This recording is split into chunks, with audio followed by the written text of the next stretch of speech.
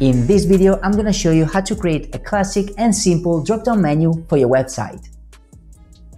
By the way, before you get started, if you're here, I'm sure you want to become a programmer, and yes, here on YouTube you can learn a lot, but one of the best ways to actually improve, especially if you want to turn this into a career, is to take some courses made by experts in the field. Usually these courses are structured in a way that makes it easier for you to learn properly, and I've selected for you some of the best courses and learning platforms. You'll find the links in the description down below, and by using those links, you're gonna help this channel as well.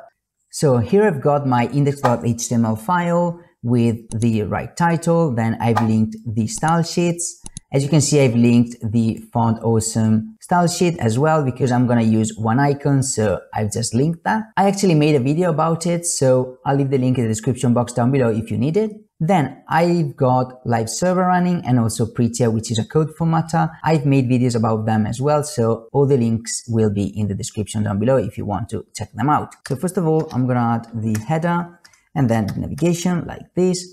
Inside of here, a div with the class nav like this. Inside of this div, a link, home, like that. As you can see here, I'm using the hash sign, but you should use the right link, of course. Then down here, I'm gonna add another div with a class nav, drop down, item, and then also nav item like this. Instead of that, I'm going to add another link, books like this, and then I'm just going to copy and paste the Font Awesome icon inside of the link like this. And here the hash sign is necessary, and in this case you won't change it because this link here is going to be used as a sort of button to open and close the drop down menu, and you'll see what I mean later on. Then another link like this, music, and then down here I can just copy and paste this like that, and I'm gonna call it about us like this. So this is definitely not going to look pretty. As you can see, you've just got something like that. Perfect. So now let's actually start styling it. So main.css, we're going to start with a little reset. So box sizing, border box, and then margin is going to be 0 like this. The body, the background color is going to be something like this. Then navigation, background color, something like that, with the padding 20 pixels, display flex, and justify content center. Okay, so we've got something like this. Then nav item color 3F7, and the margin is going to be 0.50 pixels, 0.50 pixels. Then nav item, young element, text decoration, none, because I don't want the underline. The color is going to be the same color, so exact same thing here, like this. Font size 20 pixels, like that. And then a little effect, so item like this, hover, color is going to be white, and the transform scale 1.05. And actually I need to add display block here because otherwise with inline, which is the default one, scale is not going to work. Okay, so let's see what we've got. So this is what we've got. As you can see, pretty cool. Perfect. By the way, if you want to support this channel and help me keep making videos like this, then check out my Patreon where you can support me and also get exclusive perks. So I'll leave the link in the description box down below if you want to check that out. And thank you so much for the support. Now we need to do something like nav drop down item position relative. We're going to need that later on. And then the icon. So now drop item. The icon is going to be font size 20 pixels, margin left is going to be 7 pixels, transform, rotate, freeze, translate, Y is going to be 0 pixels, and you'll see why I'm doing this, and then transition, transform like this, 200 milliseconds, and then we are going to add the nav drop-down item, open I transform and rotate, and this is going to be minus 180, and then this translate Y minus 2 pixels. Perfect. Now, of course, we've got something like this, pretty cool, but we want the drop-down menus, of course. So let's go back to the index.html file and let's start adding the drop-down menus. First of all, up here, I'm going to add another div with the class drop-down menu. Inside of here, a few links. So let's actually do something like that. So here we can do something like thriller, action and adventure, something like that, comedy, fiction, and then more books. As you can see, I've used classes, so nav drop-down item, nav item, drop-down menu, etc., etc., so that I can just have as many drop-down menus as I want. In this case, for example, I've got the books and the music drop-down menu, but you could have as many as you want, as I said, and that's why I've actually used classes. And then here we can do the same exact thing. So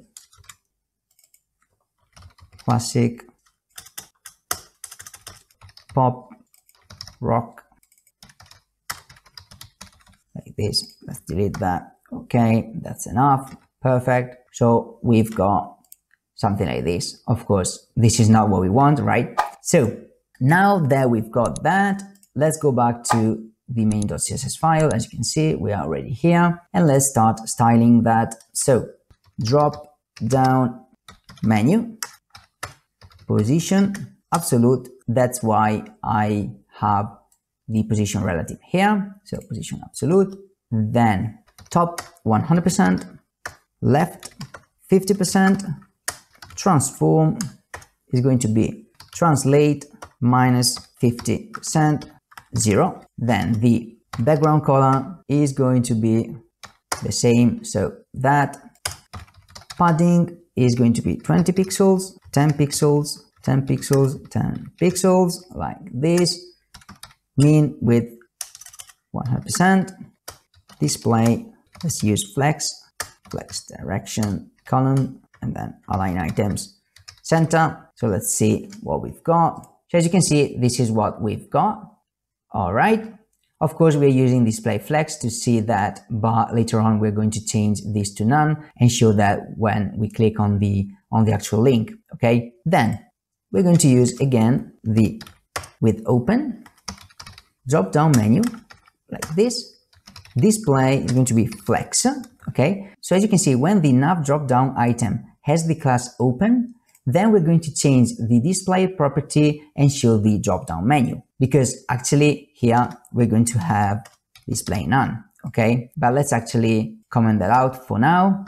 Okay. So as I said, when the nav drop down item has the class open, we're going to change from display none to display flex, and the drop down menu is going to be shown. Of course, we're going to add and remove the class open using JavaScript. By the way, you might be wondering why I'm not using the hover pseudo class to show the menu when you hover over the link. So when you hover over this and show the actual menu, as a lot of people actually do. And I'm actually not doing that because this is not really good for accessibility, since screen readers won't be able to actually see the links in the drop-down menu because there is no way to hover over the link using the keyboard. So basically, they wouldn't be able to actually see the drop-down menu and all the links in the drop-down menus. So I'd rather open and close the menu by clicking on the button, which is something that a person using the keyboard can easily do. So that's why I'm not using the hover pseudo class to hover over that and show the menu, but I actually prefer to click on the button. Okay. So then down here, we're going to do something like drop down menu, like this, 100%. Text align is going to be center, padding, pixels, white space, and I'm going to show you what this does.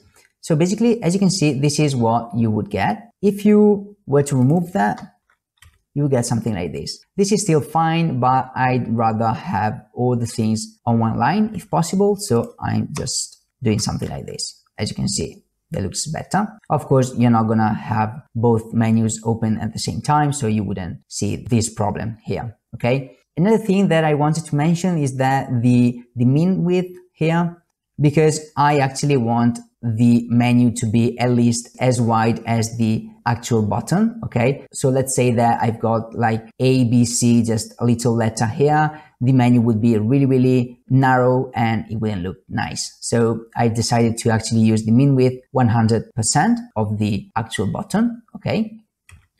Then also the 100% from the top. So basically it starts from here, right? So the top is here, 100% of the height of the element of this element. So the drop down menu starts basically around here, okay?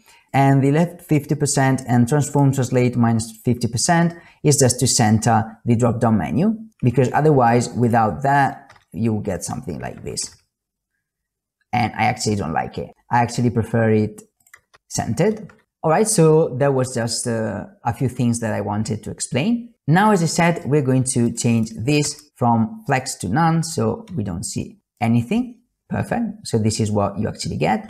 And of course, now we need to add a little bit of JavaScript to actually open and close the drop-down menus, etc., etc. So let's go back here. I'm adding the JavaScript in here, but you can have your own file, okay? So a separate file, I'm just adding that inside the index.html file. So first of all, we're gonna get a list of all the drop-down menu items because we're gonna add an event listener to all of them. So const list drop-down menu items, something like this is going to be document.querySelector all, because we are targeting a class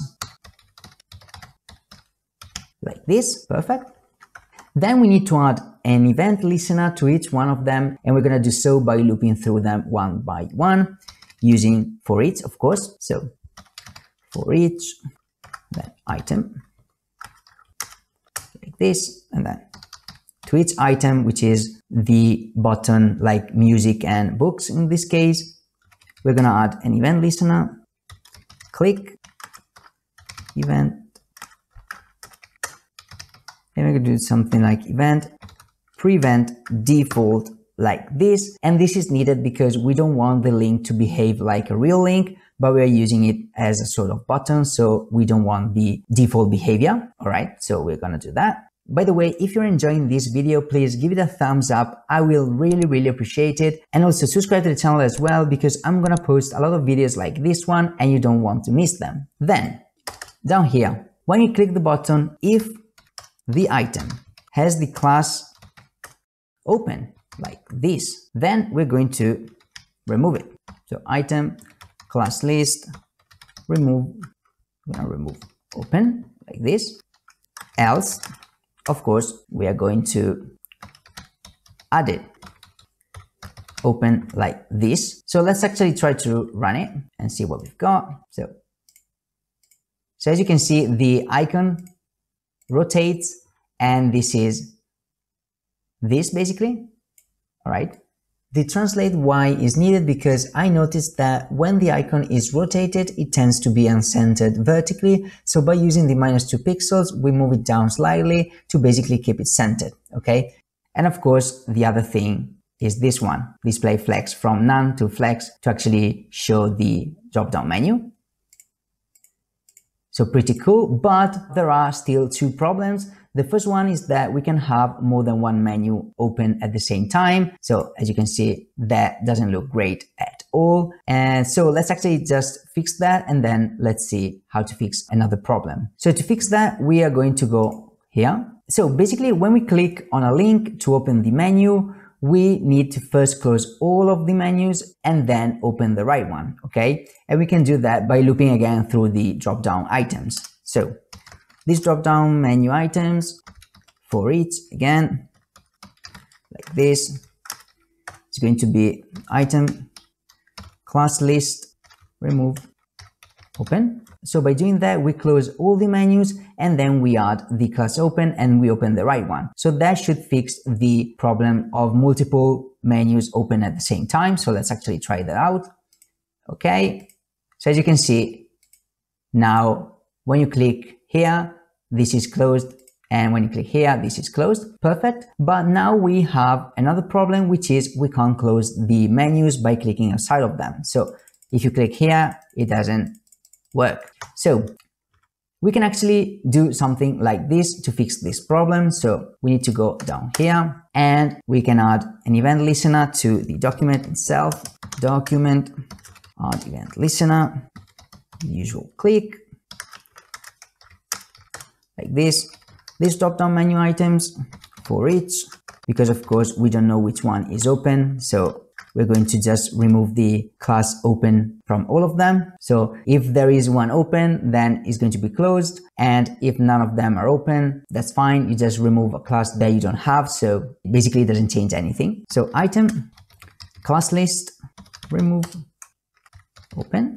Okay, so let's actually try that out and see if that works. I'm actually clicking, but the menu doesn't show up. And this is basically due to event propagation, also called event bubbling, which means that when we click on an element, the event bubbles up to all its ancestors. So if we click on the drop-down item here, for example, the event triggers the event listener here, okay? The signal to open the drop-down menu is sent, but then the event bubbles up, so it goes up and up and up through all the ancestors, and at the end it reaches the document, and by reaching the document, this event listener is triggered, and the drop-down menu is basically closed, which means that we're basically opening and closing the drop-down menu at the same time, and that's why we don't see anything. Luckily, there is an easy fix to this, which is adding stop propagation above. So here we can add event stop propagation like